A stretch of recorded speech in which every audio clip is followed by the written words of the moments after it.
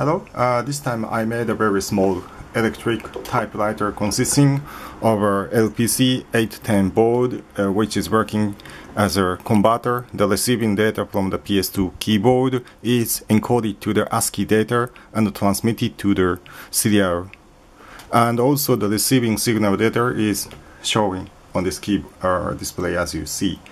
And now I have a closed loop for the TX and RX, and I made a branch line which is connecting to simple serial printer. Now let's see how it works. For example,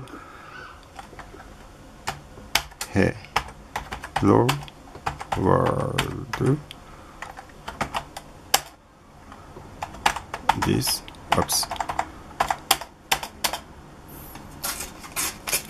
Already here's some output, but I will try again. Hello world. Oops. This is the message composed by this simple electric typewriter.